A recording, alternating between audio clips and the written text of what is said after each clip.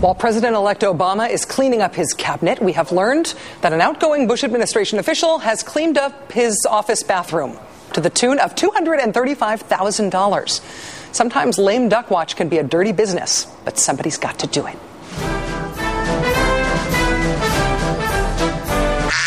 Remember the Interior Department, the one with the sex and drug parties that brought together government officials and the people they were supposed to be regulating, snorting meth off toaster ovens? Well, wait, there's more. The Washington Post says Interior Secretary Dirk Kempthorne spent $235,000 taxpayer dollars renovating his fifth-floor office bathroom just a few months ago. The new bathroom has a shower, lavish wood paneling, monogrammed towels, I hope they're monogrammed with Ken Salazar's initials, and a built-in refrigerator and freezer.